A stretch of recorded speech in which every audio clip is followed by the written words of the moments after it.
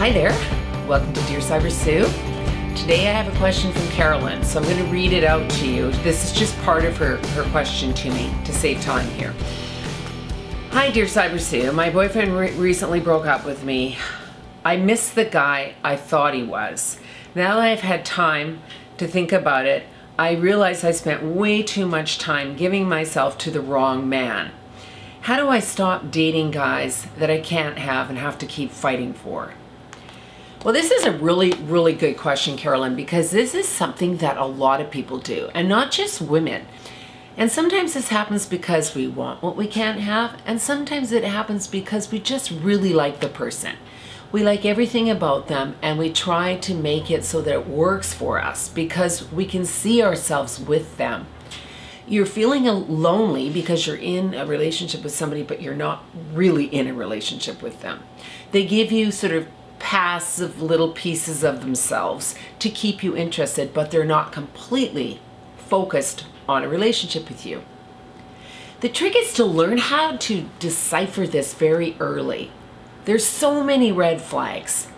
When somebody says they're too busy, or they see you and it's kind of like on their terms, maybe even last minute, booty calls, all those things that chalk up to that somebody's not really 100% there, you have to look for these signs.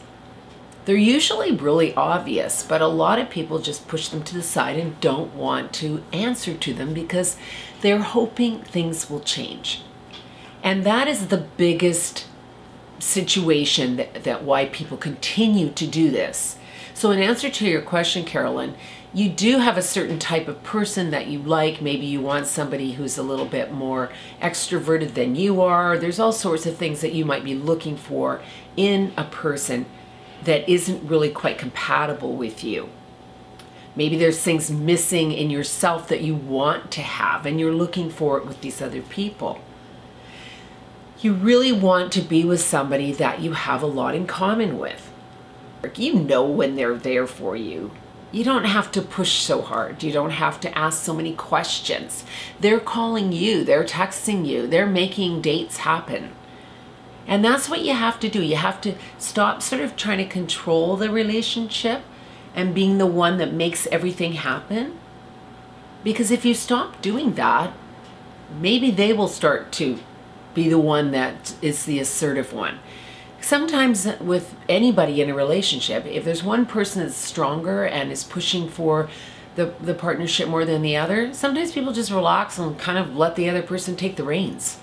And that might be what's happening and why it's continually happening to you, because you're the one that's kind of making everything possible. You're making it happen.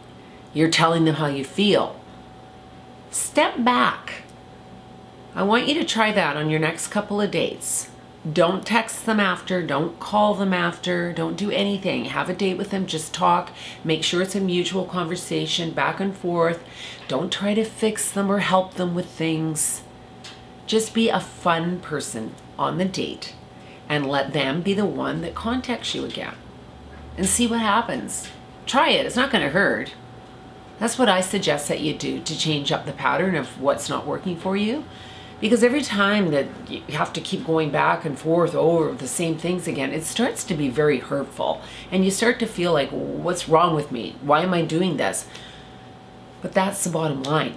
You are in charge of it, so you are allowing it. So now it's up to you to change that, and you can do it. So don't be in control and being in charge of everything and making it easy for someone to say, yeah, well, maybe I can see you on Wednesday, or yeah, well, let's see how it goes, maybe next Friday.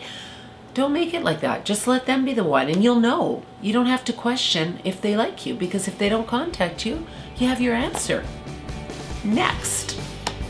Thank you for contacting me, Carolyn, and I'll post the rest of that up on my blog next week. Thanks everyone for tuning in to Dear Sybersue. Please keep your questions coming. Love to hear from you.